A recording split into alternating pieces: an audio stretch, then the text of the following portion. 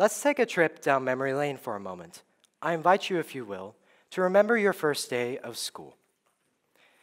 You walk into the classroom and find a wondrous array of features about the room. Windows are wide open, with blinds drawn open to allow for sunlight to engulf the room. You're among a new group of people, some of whom will soon become your friends. Your younger self is experiencing this amazing collection of emotions: joy, excitement, wonder, and even a hint of anxiety and suspense in anticipation of what's to come. It's an irreplaceable feeling. This is me on my very first day of school. I know. He's a blank slate, ready for anything, but most importantly, astonishingly handsome for his age. To many of us, this is the ideal glimpse of nostalgia into what is seemingly an alternate reality in which our capability of learning and exploration is limitless, almost as if we were free to learn what we want to learn. But then we grew up. The expectations changed. So did the things that we learned and our homework loads. We went from being as excited as Nemo on the first day of school to Bueller, Bueller, Bueller. I'd watched Ferris Bueller's Day Off a few weeks ago, and Matthew Broderick's titular character raises some good points. There are many scenes throughout the movie in which the students are just staring at the teacher with blank faces and minds, disregarding the lesson completely as he continues to lecture. And although Ferris pushes the limits of truancy with his comical genius and antics, stay in school, kids. You heard it here from a junior. So before diving into the subject matter, let's consider a few things. Why is it that here in America, a uniquely patriotic country with an unmatched sense of nationalism, we pride ourselves on being #1 in the world, but yet our education system seems to fall below those standards? Shouldn't this be a concern of ours? Indeed, it should, because the state of our education system is an indication of the kinds of citizens that will become the future of our country. It's an interesting thought that we hear more about the complaints from students than we do about the eagerness to learn. Allow me to explain my idea of an ideal school system, my vision. In the school system, data is collected merely for the sake of seeing where a student needs help. Grades are not the determination of where a student is successful or not in life. Teachers help to facilitate and encourage the students to be the best they can be. Homework and testing load are reduced to a minimum in order to reduce stress. And perhaps the biggest change, in my opinion, is going to be that the environment in which we learn in is dynamic, never remaining the same, perhaps not even in the classroom at all. The Greek philosophers of yesteryear didn't teach their disciples in an enclosed building with desks, but rather in an open-air environment surrounded by things to stimulate their thinking. Seems unconventional, doesn't it? But when considering how to reduce student burnout, maybe all we need is a fresh breath of air every once in a while. Research from the University of Wisconsin, Stevens Point, suggests that outdoor education increases student attention span, increases the mental, social, and emotional livelihood of students, and better engages students better than in the traditional classroom setting. Now to face the music. The Program for International Student Assessment conducts a test every 3 years on students aged 15 through 16 in comparison to 79 other countries in the 2018 reports. And out of those countries, we placed 25 overall. A far cry from countries like China at #1, South Korea at #7, and Finland at #10. So what is it that makes these other education systems score higher? It's actually no big secret. And no, it's not the superhuman intelligence that I so desire. It's in the way that they teach, the way that they learn. Their approaches towards education are somewhat different than ours. Let's take a trip to South Korea.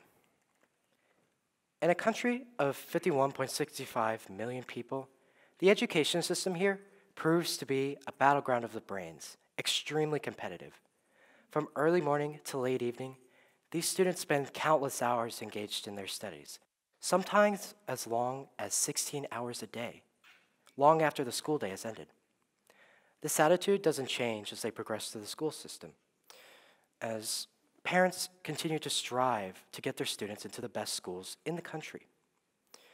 They'll even go as far as to enroll their students in these tutor-like centers called hagwons, which produce additional content on top of the already significant amount of studies that students receive in their lives. Here in South Korea, the bell never rings on the student life. But high scores and high-stakes testing that they instill within these students from an early age comes at a price. I just found out that South Korea has some of the highest rates of suicide in the industrialized world. PISA scores, while effective to a degree, might not be the best way to measure learning. Now for a stark contrast in scenery. Let's go to Scandinavia, Finland to be exact. Not only is Finland a country with a high standard of living, but they also have one of the most successful education systems in the world. Here, they have a different approach towards education. Here, there's no concept of a best school. You won't find private schools or charter schools here, just local schools. Many things make this approach towards education significantly different from others around the world, including but not limited to hour-long recess, 15 minutes in between classes to give students a sufficient break. But perhaps the biggest thing, teachers are paid on par with a typical doctor or lawyer, salary-wise. That's a huge difference that sets their education system apart from others around the world and makes becoming a teacher there rightfully difficult. And after having taken a look at different education systems and what they're doing, what can we take away from these countries to better improve our own education system? If you were to ask me which system I were to lean towards, I would favor Finland's approach to education. Not only do they place importance on the individual student, but they also change their mentality towards education. Here in the United States, the common mindset towards education is, I don't want to do this anymore. Why do we have to do this? This is pointless. But in Finland, their students approach education with strategy, with this eagerness to learn. It is significantly different. And with the rise of technology, acquiring information has never been easier. With infinite information within the palm of our hands. We hardly remember a time where we couldn't just think of a question and search it up on the internet. And keep in mind that the internet is just under 30 years old. Anyone remember that horrible AOL noise? And let's not forget the crucial role of the teacher.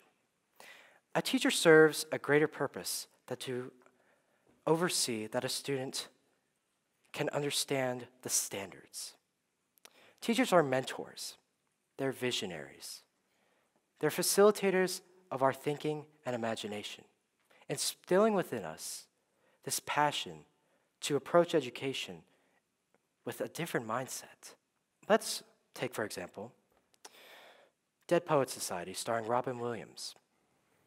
Here, he plays the fictional English teacher, John Keating, in which, unlike some of the professors at the school, he decides to take a different approach towards education. He decides to encourage ripping out pages in the textbook and going out there, and he encourages these school kids to just get out there and explore things in a different and unconventional manner, whispering to them, beckoning them to live their lives to the fullest. Carpe diem. Let's seize the day. And it's not just the fictional teachers either. I've had a great many teachers who have done a great deal of things for me in my own life. And that's not to say there are countless other teachers out there who are willing to do the same thing. Teachers will stay after school to host clubs for student enjoyment or tutoring sessions to help students better understand things. They go above and beyond to ensure that we can have a successful future. So, to all of the teachers watching, thank you. And who would I be without acknowledging the greatest teachers in my life, my own parents, who have done a great deal of things for me and taught me a great deal of lessons outside of class. When all is said and done, I will always believe that in solving the challenges of education, we open up a gateway of new possibilities and new solutions. Everything from climate change to public policy to mental health and so much more. As the up-and-coming generation, we will be the ones to inspire the future youth to go on and do great things. We set the example for them. It is my hope that as the world becomes a more interconnected place, we will develop a better understanding of other people, bigger issues, and change the way that we approach education. I envision a day in which numbers are just numbers, and grade books are more a tool than a weapon. I envision a day in which teachers are truly valued for what they're worth, valuable to shaping the leaders of tomorrow. And above all, a passion to pursue lifelong learning outside of the classroom. It is all a matter of staying curious. So stay curious. And as John Green once said, DFTBA, don't forget to be awesome. Thank you.